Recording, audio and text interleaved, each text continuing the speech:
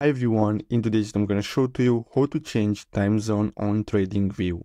So basically what you'll have to do is simply go to TradingView, and after that, after you open a chart, what you'll have to do is simply click here at the bottom. As you can see, you have the time zone, so simply click on it, and as you can see, you're going to have all these time zones available, and basically you can simply click on them, and as you can see, you can simply switch between them, and you can do this with any types of charts. So you have just to click on the time zone and you can go on and change it to whatever you want.